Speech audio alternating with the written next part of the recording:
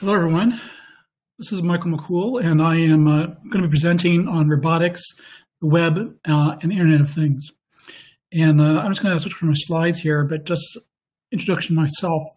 Principal engineer with Intel. I also was previously a professor at the University of Waterloo in graphics, and then migrated over into HPC and robotics and IoT. And I'm currently one of the co-chairs of the W3C Web of Things working group. Anyways, today we'll be talking about this. So here's an introduction to what I want to talk about. So basically, I first want to talk about these three ecosystems. Before we can talk about how they can converge, we can talk about what they are. And so I first want to go through some of the technologies that are involved in the Web of Things, in the web and the IoT and in robotics. Talk about different technologies and their commonalities and differences. I'm going to talk about some trends we're seeing, embedded HPC, AI, compute offload, and how these will impact each of these fields and how they're converging. I'm going to talk about some, case studies of some emerging standards that combine some functionality from all these fields. So let's start with the web. Now, it almost seems silly to give a definition of the web because everyone knows what it is.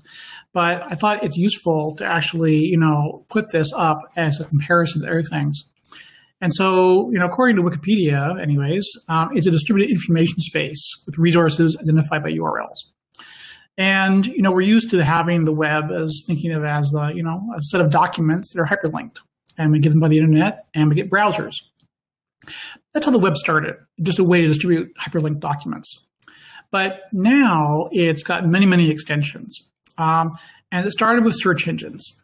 And then it expanded into web services, which basically took the delivery mechanism for documents and turned it into kind of a way to do APIs, to get invoke arbitrary kinds of computations and get arbitrary kinds of data.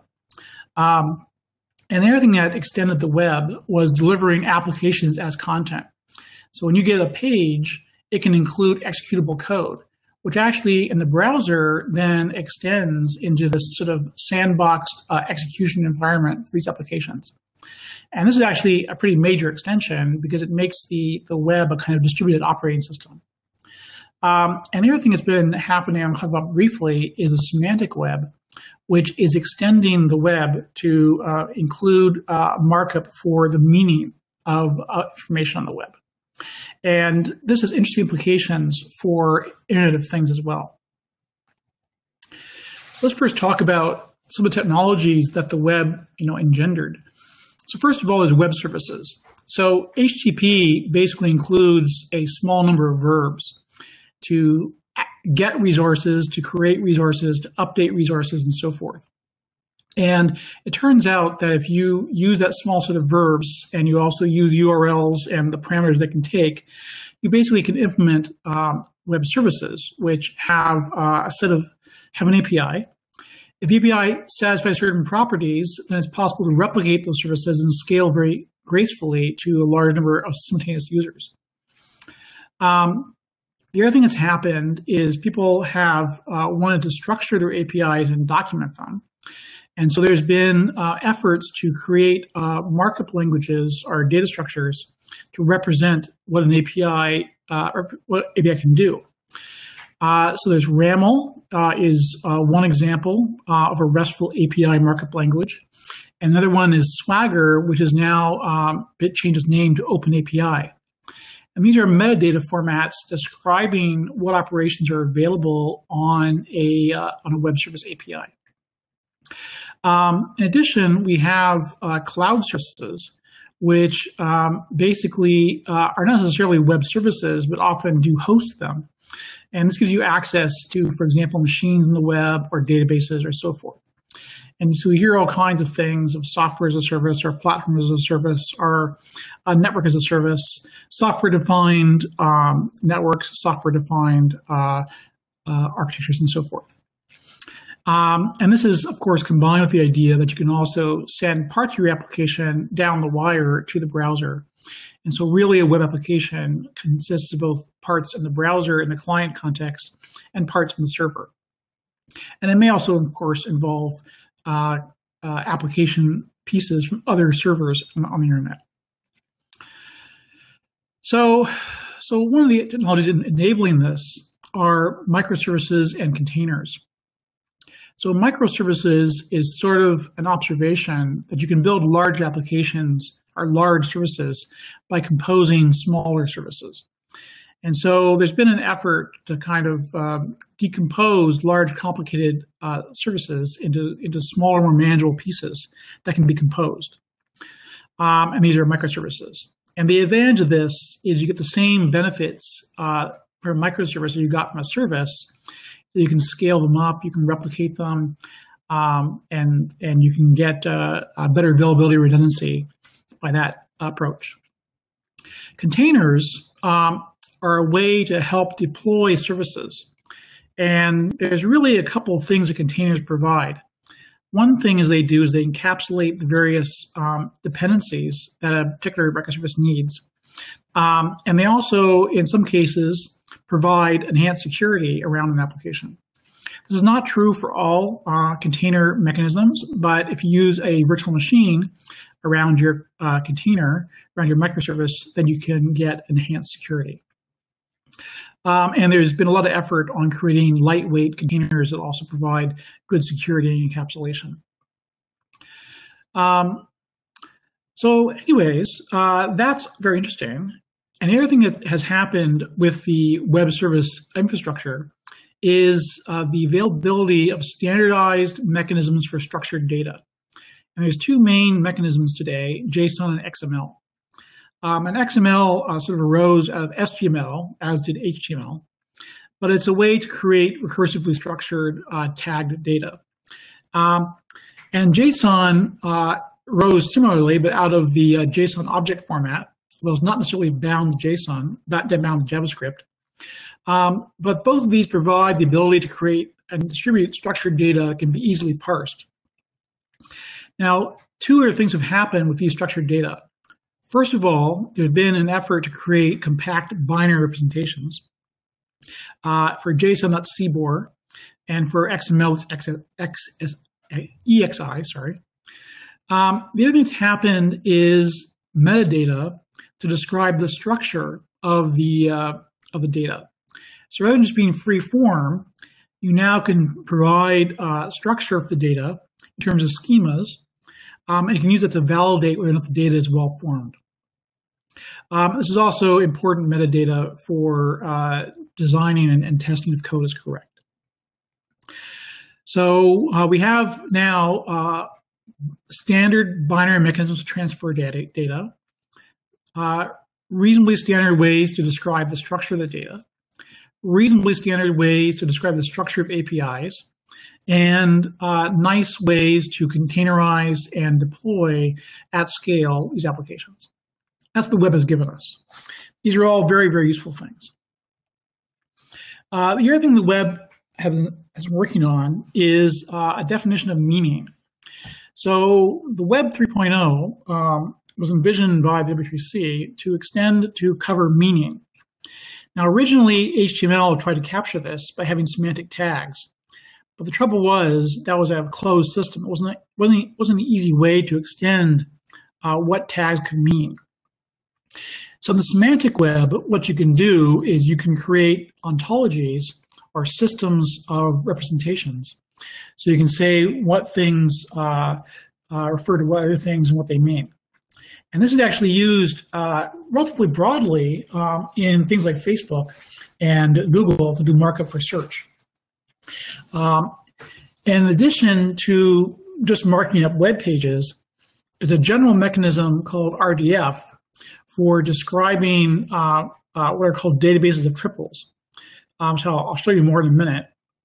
There's also mechanisms to reason about those relationships and to derive new relationships using a set of rules.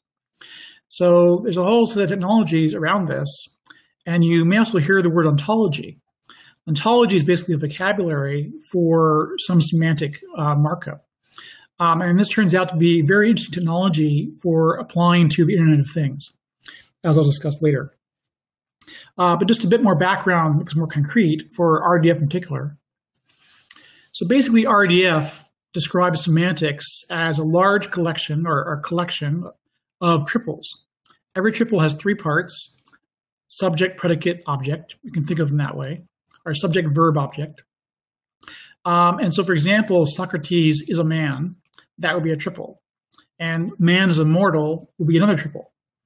And so these triples relate objects with relationships. And so you can have a large graph, directed graph, described with these collections of RDF statements. RDF statements are stored in a distributed fashion. So basically it's called a federated database.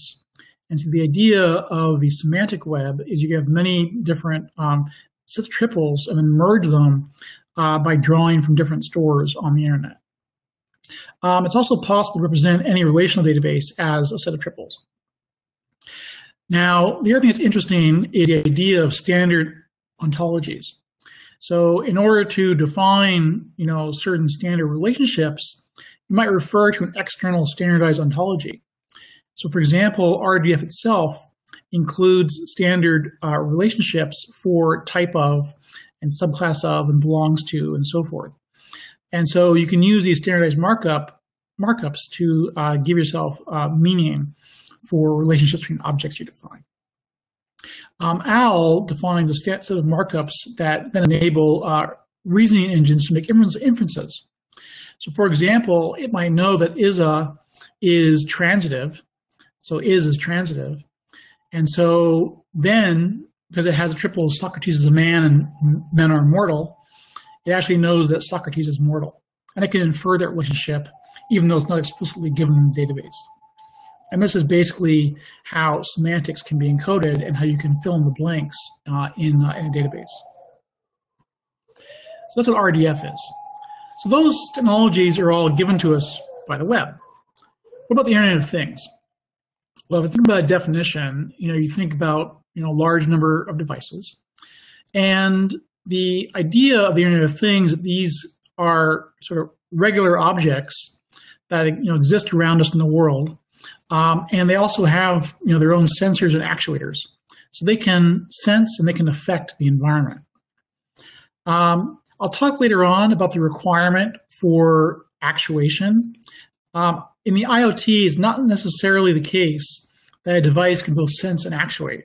Very often, we just have plain sensors. And this is a distinction actually from robotics later on.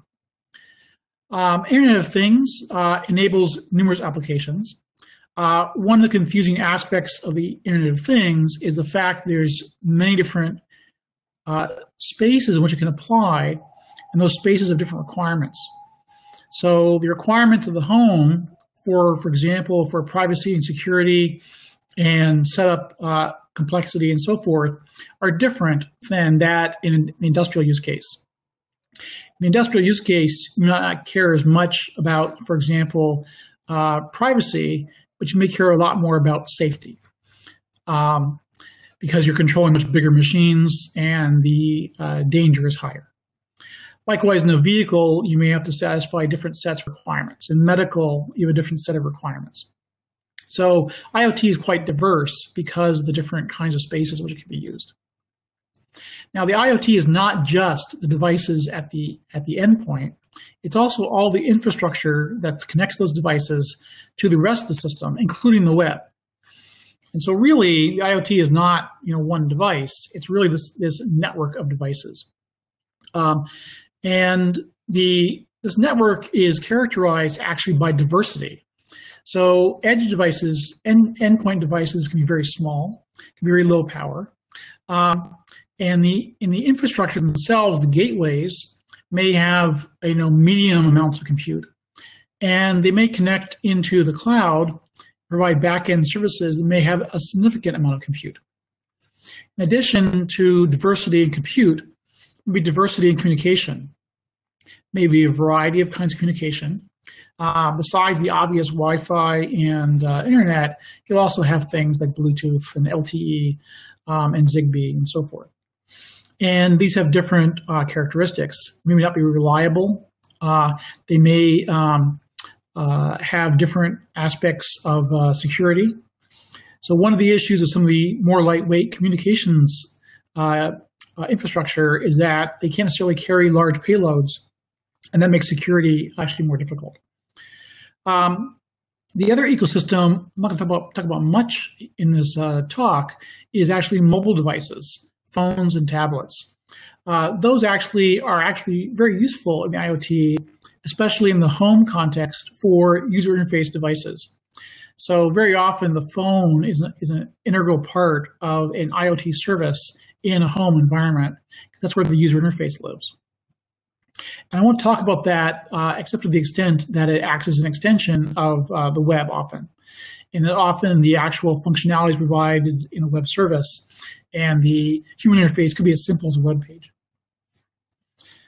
Now, talking about robotics.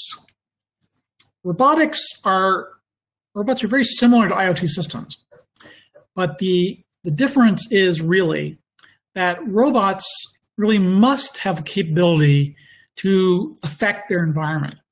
In other words, a robot that can only sense doesn't make any sense, right? It has to be able to actuate, it has to be able to move something or change its environment, even if it's moving itself. But conversely, by definition, a robot doesn't need to have a connection to the internet. It's not really part of the definition. So a robot is actually, conceptually, is an autonomous system. It can act on its own. It can make its own decisions.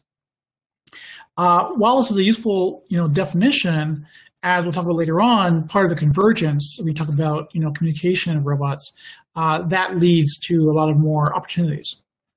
Now, ideally, a robot is autonomous. It has autonomous perception. It can sense its environment. It can plan and make its own decisions.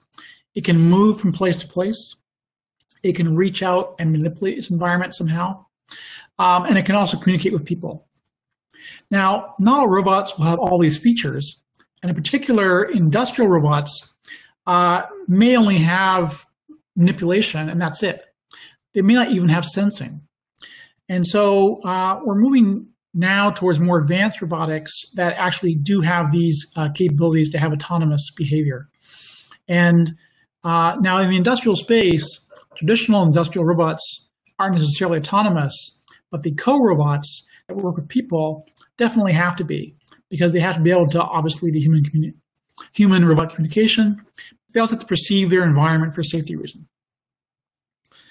Now, a robot can be a very complicated system. And this is an example of a typical robot software stack. And so you'll see there's like a loop here of sensing, planning, and acting. And so robot needs to perceive its environment, which may have a number of different senses. And it's not just the sensors that give the raw data, it's also all the processing that goes on to make sense of that data, to recognize objects, to recognize words, to track faces, to track people, to create a map of the environment, and so forth. And it may also have to derive information from those perceptions, such as a knowledge of where it is in space, localization. Once it has an idea of the environment, has an idea of where it is with respect to that environment, it may have some goals. And the applications may have certain goals, like deliver a pizza from one place to another. And so using knowledge of the environment and information from its senses and what its goal is, it will do a plan to achieve its goal, and it will carry out the behavior. And so that plan may have several different steps. It will have to deal with the plans being upset. If you're trying to move from place to place and you hit an obstacle you hadn't seen before, you'll have to replan to go around it, and so forth. So relatively complicated system. Now, actually, one more thing I want to mention here is you notice the cloud offload and control up here. So that's actually not necessary, but is an interesting fallback plan if all the computation you need doesn't exist in the robot. And this is where web services and IoT sort of connect with robotics, is when we do the cloud offload. There are other ways to connect with IoT. For example, connecting to sensors that are not on the robot. We'll talk about that later on. Now, there's also different kinds of robots. So one large category is mobile robots. So a mobile robot, basically, its main function is to move from place to place. So an autonomous car, a delivery robot, and so forth. And so it has to do various things. It has to be able to sense its environment. You need to be able to figure out where it is. You need to be able to plan a path. It needs to move along that path while avoiding obstacles. Actually, this is a very fundamental issue with mobile robots is safety. Is you definitely don't want to run into people. And so that's one of the major safety factors of a mobile robot is it has to be pretty much guaranteed not to hurt anybody. And that, of course, can be very difficult. In fact, generally speaking, functional safety is one of the stricter requirements for robotics. In addition, it may have to have a user interface to interact with a person. And that might simply be a web application, it might be a web page, but it might also be verbal commands or gestural commands. Social robotics is the other extreme, and a social robot doesn't really necessarily even have mobility or manipulation, but its prime purpose is to interact with people. And so it may have speech recognition and face recognition. It may understand people's body pose. It may have enhanced perception to recognize objects, for example. It may do dialogue and conversation, basically chatbot type things. It may even recognize emotions. And it may even recognize social relationships. So it knows, for example, when it can interrupt a conversation. So now, of course, you might combine these two things. And so you might have mobile robots with more or less social capabilities. And of course, there's another whole class of robots, which is manipulatory robots that I haven't talked about, which is to be able to pick up things. And so you can imagine, for example, a scenario with a personal care robot that might help around the house by picking up things. Maybe you're bedridden and you need something to pick things up for you. That kind of robot, of course, would also need additional capabilities to sense objects and plan how to pick them up and put them away and so forth. All right, so that's robots. Now, how do robots and the IoT connect? Well, as I said before, one of the differentiators of robots is they pretty much must have an actuator. They're not just passive sensors. It's okay for an IoT system to be a passive sensor. It's not okay for a robot. Now, if a robot has an internet connection, and it pretty much will, then it can participate in an IoT ecosystem. And that allows various things that can happen. It can share experiences. So very often, robots use machine learning. And so you might have a network of autonomous vehicles that all share data about the kinds of situations they run into, and they can all learn from each other. They might use sensor data from other IoT devices. So for example, to localize my robot, I may use cameras in the room looking at the robot as opposed to the robot looking at the room. And that's totally fine. And I would communicate the data to the robot over the network. I might offload work to an external system. For example, to recognize faces of people, I may consult a database or even a face recognition service that lives in the cloud. Obviously, training data is very important, and a lot of machine learning systems depend very crucially on large amounts of training data. And of course, if you have multiple robots, they're, for example, cooperating on a task, such as cleaning or security patrols, they will have to coordinate. And so you may have a swarm of robots coordinated over the internet. So these next generation connected robots are explicitly leveraging IoT capabilities. Now, they also have to be autonomous. Now, IoT devices really should be semi-autonomous too. Nothing is worse than an IoT device that just doesn't work when the network is down. And so you need some autonomous functionality. But robots, by and large, are primarily autonomous, and the cloud really should be a backup. In particular, there are a lot of things a robot needs to do that are real-time and need to be taken into account immediately.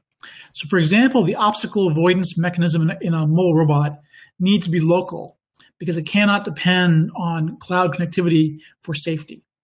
So you really need to have local processing for that kind of situation. And there's a lot of real-time constraints in robotics. A good example, actually, is this robot right here, which is balancing on two wheels. That requires a real-time feedback loop on the robot. There's no way you can offload that to the cloud. In fact, you need a specialized real-time operating system in order to do it. So if we look at the differential requirements of these systems, we see that the web, we are interested in being connected. We're interested in scaling up to a large number of users. In the IoT, we also care about scalability and connectivity. We also often care about large numbers of small devices, low cost, almost disposable devices, low power. They might even go on battery, might only be occasionally connected. We also care about safety. That depends on the application, but certainly in industrial applications, we care about safety. In robots, in addition to functional safety, we have a lot of local processing to do, so we need high performance. We may also need real time. Now, real time may also show up in IoT, as may high performance, but these are kind of the primary characteristics. And certainly all these platforms need to be reliable, need to be available. We need flexible programming, and we need to have security. All right. So now I'm just going to talk about some emerging trends and technologies and then go into some case studies of some different standards. So obviously we're seeing a lot of artificial intelligence and basically machine learning and perception. And what's interesting about this is that it leverages the large amount of data that's already available on the web. So the way you train a neural network to recognize cats is you show it millions of images of cats. And those are easily available on the web. One connection here to IoT is the IoT provides even more data. And so the IoT will be very, very useful for artificial intelligence because it gives these machine learning systems access to more real-world data. Now, in addition to sort of this perceptual computing, there's also semantic processing. And so the semantic web I mentioned earlier makes more explicit some reasoning rules and information about meaning of the data, which could potentially also be useful. In particular, tagged images, for example, could be used to help a learning algorithm to understand. For example, recognize certain people because they've been tagged in certain images. Another trend is seeing more compute at the edge. So the Internet of Things has sort of trended for very, very small, very cheap devices. But actually, when you look at robotics, you see a need for actually significant computation at the edge. So you need to have perception and computer vision happening on the edge. In fact, the compute power required in something like an autonomous vehicle has been estimated at about 10 teraflops. So that's a lot of compute in an IoT device. And when you can see other applications as well, for example, smart signs that recognize faces or people, speech interfaces. Now, a lot of that right now ends up being centralized in the cloud service, but there are many cases where I have speech interface on the device itself. In addition, the mobile robot needs to do mapping and localization, and this can actually involve a lot of compute. Now, distributed computing is the other trend. So we have sort of been trending towards centralized compute with cloud services. But there's actually a trend now to migrate data and compute back to the edge. And something's called fog computing or edge computing, the idea that you can distribute your computing throughout the network. It doesn't have to all be in one place. And even with cloud computing, the actual compute can be distributed across many servers. There's also the idea that the service is what matters, not the computer. So what you care about is you want to access a service to do something. You don't really care where it is. As long as the service is responsive and it satisfies for throughput and reliability and so forth. The other thing is real-time systems. So a lot of IoT devices and certainly robotics devices are safety critical. And so they need to respond for sure when something happens. And that needs to have some guarantees for response time. Likewise, control systems like balancing need real-time capabilities. In fact, real-time also comes into play in something as simple as media control, video playback, and audio processing. And so there's already been some efforts on doing some real-time capabilities there, but robotics requires even more. So I'm now going to talk about 4 things that kind of integrate robotics and web and IoT. And this is sort of, these 3 technologies are kind of a slow collision. And so we're going to see more and more of this over time. So I'm going to talk about a few points where I see some trends. And someone just asked me about the slides. I just want to mention that the slides will be available after the talk. And I will I'll make a link available through the site. I also should mention that these slides include a number of hyperlinks to resources that talk about all these things. Anyways, I'll talk about 4 case studies. ROS, OCF, the W3C Web of Things I'm involved in, and OpenFog. And I have summaries here, and the thing that's especially interesting to me about all these things is that basically microservices show up in all of them. Now, I'm interpreting microservices quite loosely as being, a distributed set of services that can communicate over the network and that are loosely coupled by network APIs. They don't necessarily need to be web APIs. They could just be their own custom protocols or sockets or CoAP. But the fundamental idea is loosely coupled services. You don't care where they run. You don't care what computer they're on. You don't care what language they're written in. All you care about, you can talk to them over the network with a standardized API. So let's talk about ROS first. So ROS is the Robot Operating System, and it's produced sponsored by the Open Source Robotics Foundation. And basically, it's actually a middleware stack. It runs on top of Linux, usually Ubuntu, although other Linuxes are possible. And it supports a graph of communicating nodes.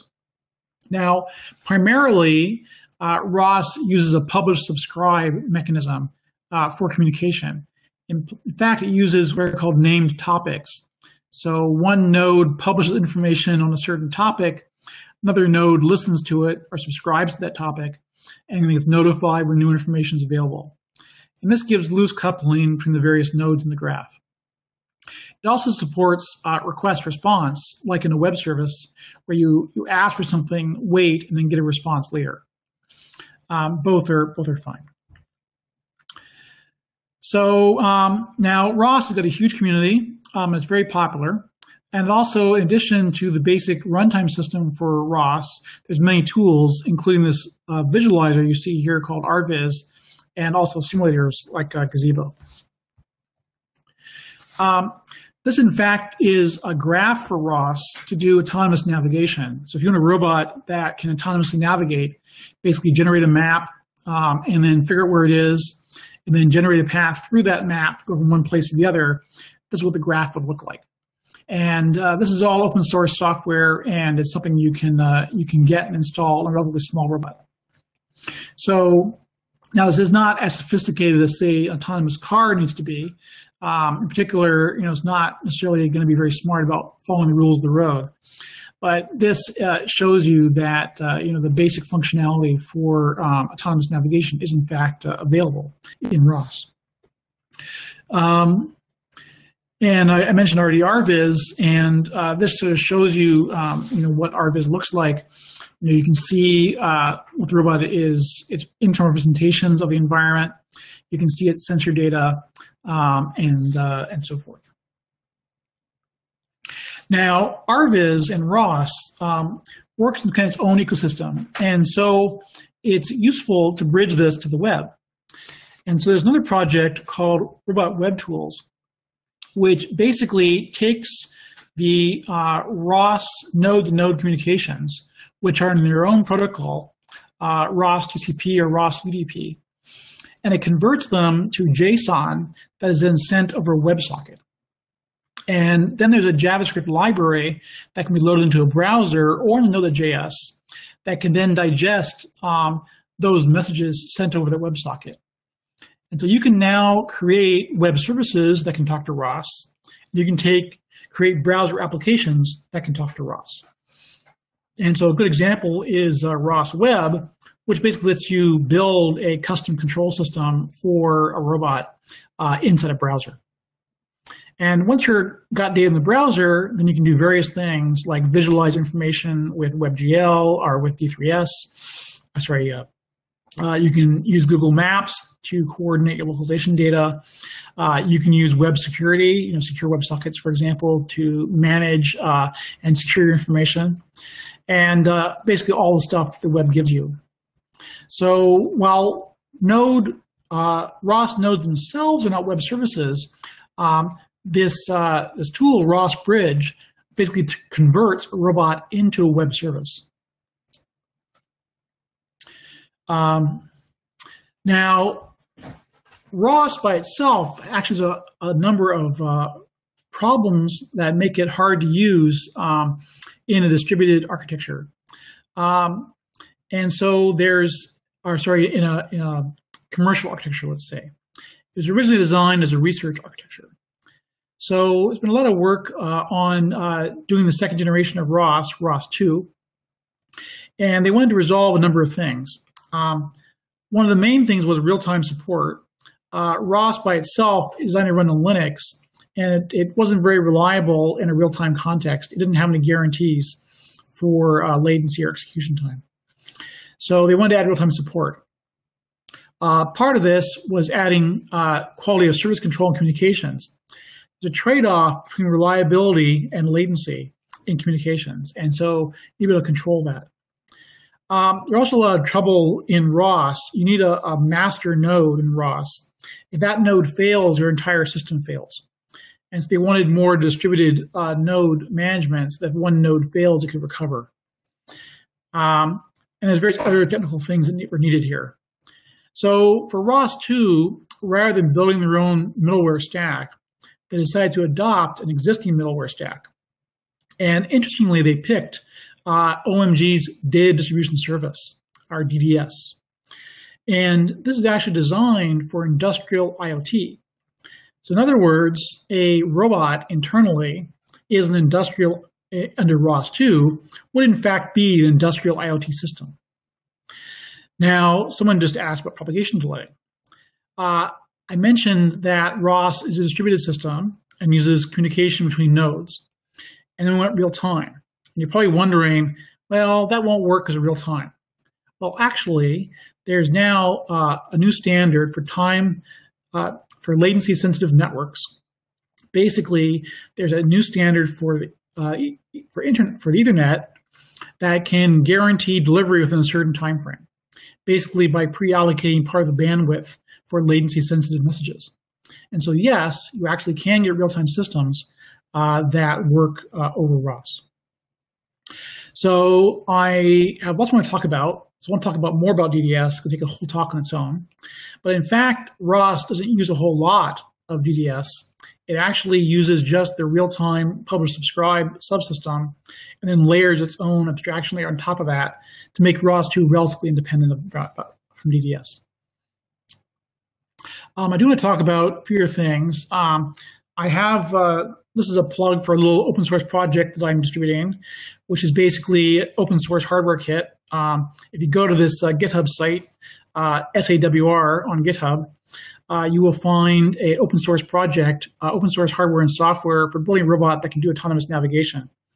And basically, I'm planning to experiment with a lot of these technologies and push out interesting use cases and tests on this platform.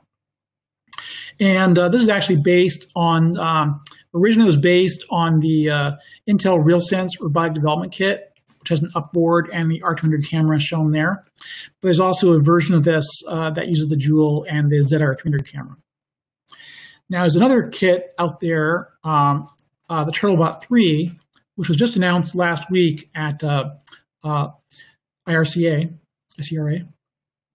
And this is actually a modular robotics kit, similar capabilities to the Sauer. And it's done with a collaboration with Robotics and actually Intel and OSRF. And so it basically includes the basic sensors and capabilities you need to do a lot of interesting things, including person tracking, gesture recognition, face recognition, object recognition, autonomous navigation, mapping, and so forth. In addition, this particular robot has a real-time subsystem of an MCU, so you can use it to do, for example, balancing. Not with this configuration, but if you reconfigure the panels, you can create a balancing robot. Now, the RealSense also adds perceptual capabilities, and this is an example actually of embedded HPC. So you might, for example, in a robot, want to know to track certain objects. You might want to identify people. You might want to look at the body pose of people. And so actually the RealSense SDK, and in the Linux version is actually open sourced, lets you do that. And so, for example, you can track objects in the environment in real time. And this actually runs, and it's actually interesting, surprisingly fast. So on the Joule, I can do SLAM and object tracking and person tracking, all basically on a single Joule using 2 out of the 4 cores only. So actually, it's quite performant and quite practical in an embedded system. It would not be practical over the web because the latency would kill you. Going round trip to the web would be much higher latency than doing processing locally. In addition to identifying objects, you may also want to identify people. In particular, for social interaction, you might want to track people's faces, do facial recognition, identify their expressions, and so forth, identify their gaze direction. These are all very important social cues for a social robot.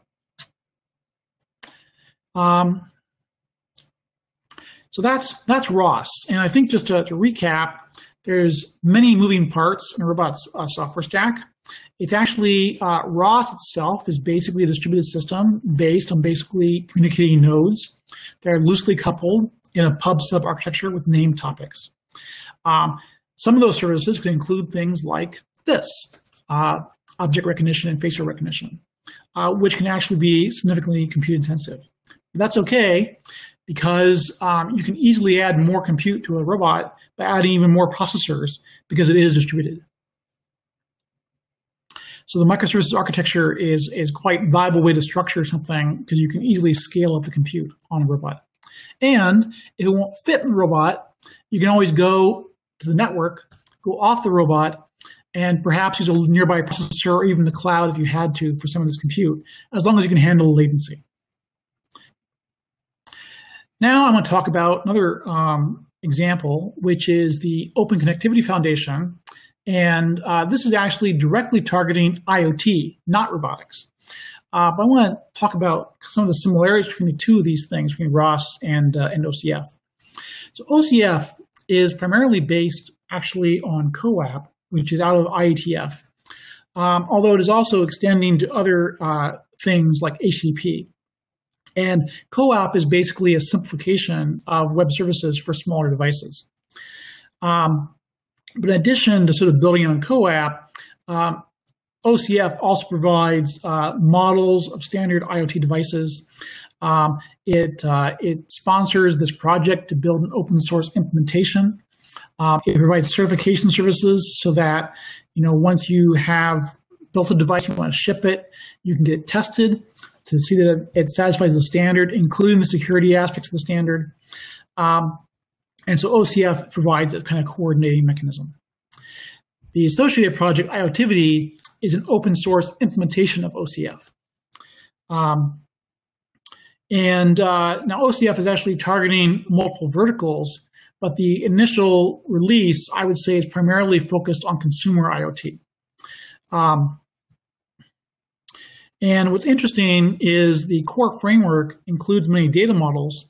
The data models are actually modeled using RAML, which were originally designed for web APIs, and now are repurposed to apply to IoT devices. And this gives you, an idea of, the kinds of resources. So basically, a device in OCF has a collection of resources for various things. Some of these resources actually refer to physical sensors. Others might be services, and others may just be generic resources describing the device, meta information. And to give you an example, actually I'll show you this. Here's a light bulb, and it may include, various information about, you can turn it on and off. I can set the dimming state, but I can also find out information about the light, and I also can find out its current state. Now, generally speaking, the interaction model for CoAP and for OCF uses 5 verbs. Now, 4 of these verbs are also available to HTTP, create, retrieve, update, and delete. Those verbs are also available off HTTP-based web services. But the additional verb that's available in CoAP is notify, meaning a device can send an event when something happens, and it can notify the client asynchronously. And this is actually extremely important for IoT devices, because IoT devices need to be able to sleep. They can't always be awake to give responses. And so notification allows a client to be told when something happens rather than asking constantly if something has changed. Now, I'm not going to go into depth here, but I think I just want to mention this one thing. This is how the data models look like for OCF. There's really 2 parts. One is the RAML, which describes the APIs that you use to talk to an OCF device, so each of the verbs and what they mean and which resource. And then the JSON schema, because when you ask for information from an OCF device, the information comes back as JSON, actually a CBOR, but conceptually JSON. And so the JSON schema describes the structure of that data. So here we see, again, an OCF device is kind of like a miniature web service. And you model as a web service, and you can talk about the data structures on it as a web service. Now, if you're interested in looking at this more depth, there's an example called the Smart Home Demo, which basically takes IoTivity and it lets you set up a demo. And what's interesting is that you can run it as a simulation completely inside a set of Docker containers. So if you go here, you can set it up and run it on a single laptop just by starting 3 different Docker containers. And one of those represents a home gateway, one of them represents a cloud service, and one is a sensor node. And these all can communicate by basically web services. So basically, in summary, you can kind of see that OCF devices are like microservices. They're communicating over the network using web-like protocols. We can describe them as if they were web services, although not exactly because of notify. And they also, can use technologies like Docker containers. So in fact, the home gateway may actually run several different OCF services, for example, separated by containers. Now, however, I mentioned already that RAML is not perfect for describing IoT web services because it doesn't necessarily have the right semantics, because a web service isn't exactly the right thing, same as an IoT service.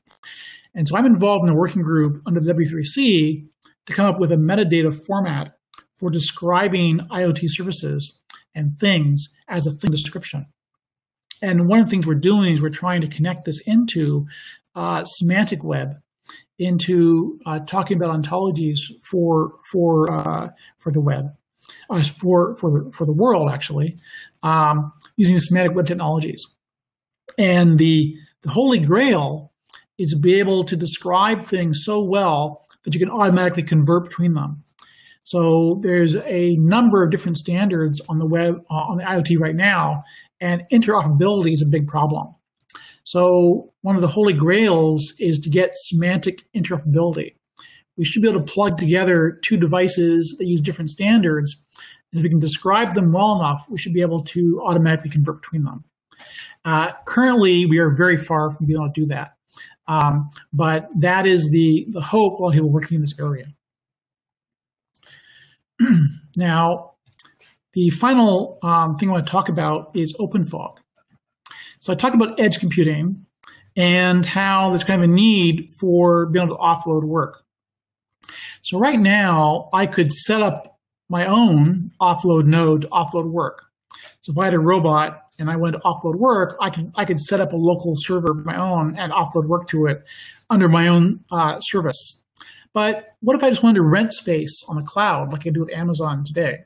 How would that work for local distributed computation? And so OpenFog is basically looking at a way to build a distributed cloud service, basically, so that you can distribute work not only over servers that are far away in a data center, but over devices that are nearby. But provide similar mechanisms for manageability and accounting and security and so forth, but in a distributed environment, so that your gateway in your house or maybe your television set or whatever can basically be part of that fog. And the idea is the fog is a cloud that's close to the ground. Now, fog computing actually spans the cloud to edge devices. So it's the entire system. It's not just the gateways. But the idea is that you can offload work from devices that might be battery powered to devices that can have a lot more power and a lot more compute. And that way you can minimize the amount of compute you have to put in individual devices. But there's a lot of work to do here, especially around security, if you want to have multiple tenants from different third parties sharing hardware. That is actually very challenging to do in a secure fashion. And that's one of the challenges that OpenFog is facing. But, you know, one of the mechanisms to do this is to, take the work's been done in cloud services for managing web services, containers, virtualization, and so forth, and to use that to create strong encapsulation around tenanted services. So just to wrap up, so it's my opinion that the requirements of these three ecosystems are different enough that they're not really going to merge. You don't really need, functional safety in a web service, but you do need it in robotics and in some IoT applications. So you're probably not going to get a completely shared technology base, but there are many core components that can be shared. So structured data representations, microservices, containers, security mechanisms. These are all things that everyone needs. And there's no reason to duplicate those things. So I really think that, for example, Ross is taking the right approach by looking at using a middleware stack like DDS rather than building their own. And I think we'll see more of that. And the W3C Web of Things group is seeing how much they can reuse from the web stack in the IoT space, in particular semantic technologies. And also, when you think about the IoT, in fact, you really have to have all these things working together. Many IoT services depend crucially on web services in the cloud to function. I think in the future, also many robotics services, for example, deliveries, will also need web services to manage them. And so we need to see all these things interoperating. So there's many challenges and opportunities. Right now, fog is in progress. There's a lot of work to do, and the OpenFog standard is just one case of that. But we're looking at moving microservices to fog computing.